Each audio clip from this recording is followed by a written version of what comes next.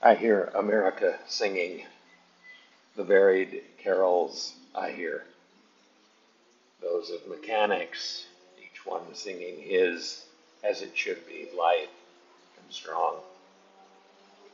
The carpenter singing his as he measures his plank or beam. The mason singing his as he makes ready for work or leaves off work. The boatman singing what belongs to him in his boat. The deckhand singing on the steamboat deck. The shoemaker singing as he sits on his bench. The hatter singing as he stands. The woodcutter's song. The plowboy's on his way in the morning or at noon or at sundown.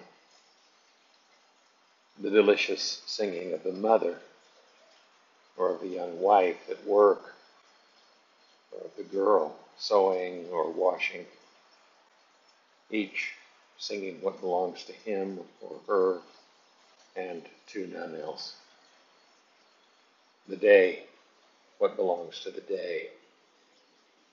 At night, the party of young fellows, robust, friendly, singing with open mouths their strong, melodious songs.